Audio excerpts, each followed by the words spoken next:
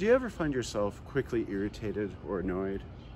Do you feel yourself frustrated or stressed or overwhelmed because things don't seem to come about the way you want them to be? Welcome, my friends, to another weekend reflection video.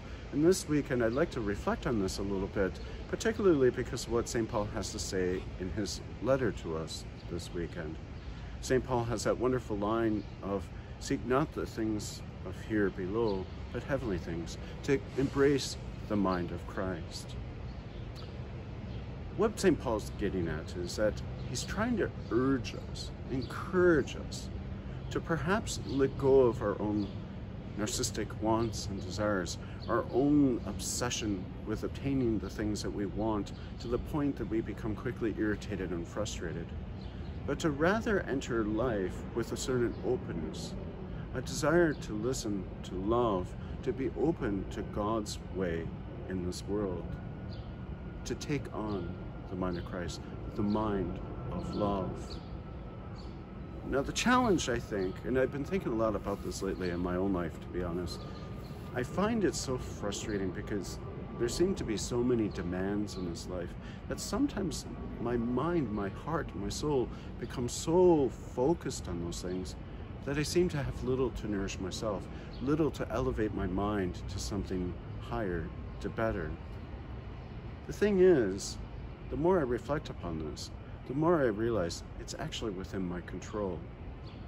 I can decide where I'm going to put my heart and my energy.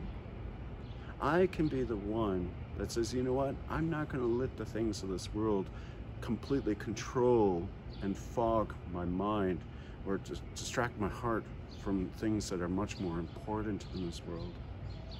But in order for me to do that, I need to take time each day and to really ground myself in the living God, to literally start my day in Christ, in prayer, reflecting, praying, and asking God to guide my heart, my soul, my spirit throughout the day.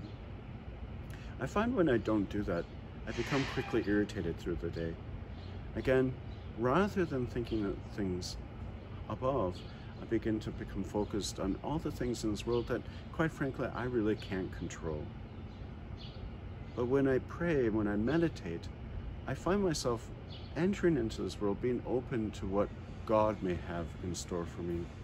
But my focus also becomes more upon loving others as Christ would have me love them. To not necessarily think of myself, but to put others first.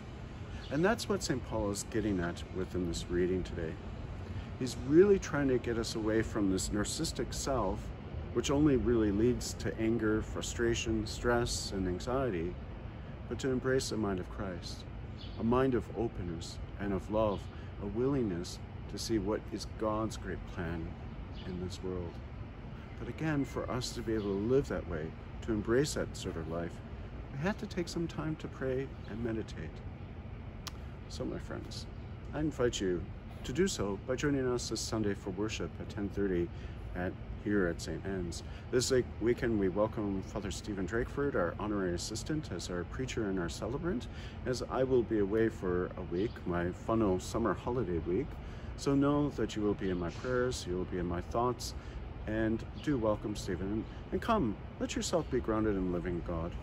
And my friends, I also encourage you, whenever you can, take some time to pray, to contemplate, and to rest in the presence of God.